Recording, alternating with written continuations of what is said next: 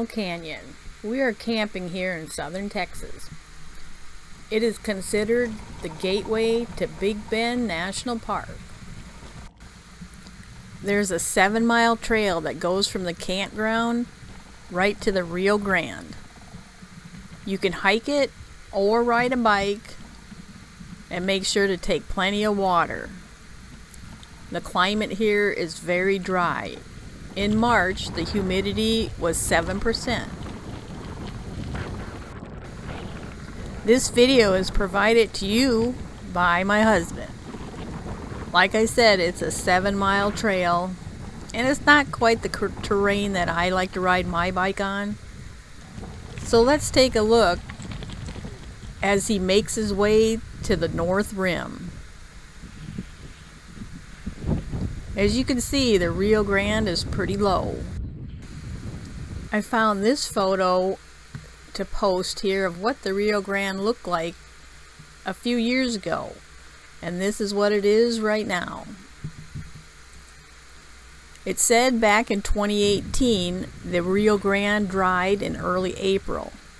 Typically, over the past 2 decades, it has dried at the start of irrigation season.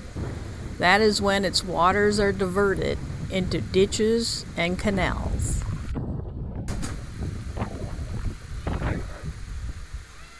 Way down here by the canyon, there's still some pretty interesting looking cactus. The cactus weren't in bloom when we were here because it's a little bit too early in the season.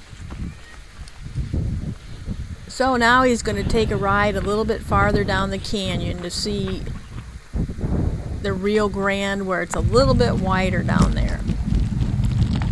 Now stick around to the end. I have some previews of some upcoming videos from this area, including the Pecos High Bridge.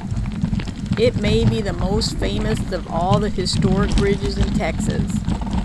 In 1892, it held the distinction of being not only the highest bridge in the United States, but also at 322 feet, 10 3/4 inches in height, it is the 3rd highest bridge in the world. So I want to thank you for watching, and as always, I hope to see you next time on Adventures Outdoors.